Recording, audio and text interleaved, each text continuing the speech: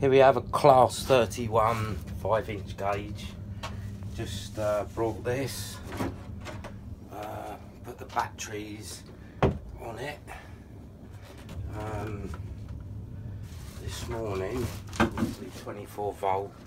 There's the batteries, 4QD controller, so it's all on. I'll just put the umbilical cord on it, and that plugs in there, and then that plugs in there, and then turn the little MCB on, and you've got the controller there on.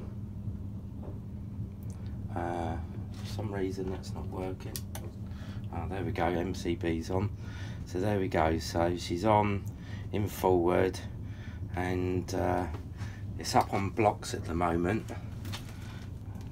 So it hasn't run for about 2 years apparently. So it's a nice little winter project. What I'll do, I'll take this off and put the body back on, and hopefully in the next few months or few weeks, hopefully, I'll get this painted into VR blue livery.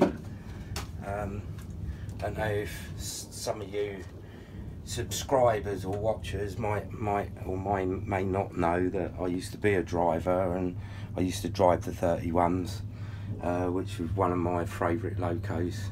So hopefully this will all be done in British Railway blue. Nice 2020 project to do. It all seems to work really well, backwards and forwards. The next project is obviously finish the 5-inch gauge railway in the garden. Hopefully we can change the buffers, because they're obviously round ones on this, and the originals on the full size stuff was oblong, so, or oval, I think they were. So we've got a fair bit to do, but it's a work in progress over the next few weeks, months, and hopefully I'll be able to update you all with some more footage of it actually running on in the garden, my garden railway. So hopefully it should be done in a few months. If you like what you see and you want to see more, then it'd be good if you could like and subscribe, and wish you all a happy new year. Thank you.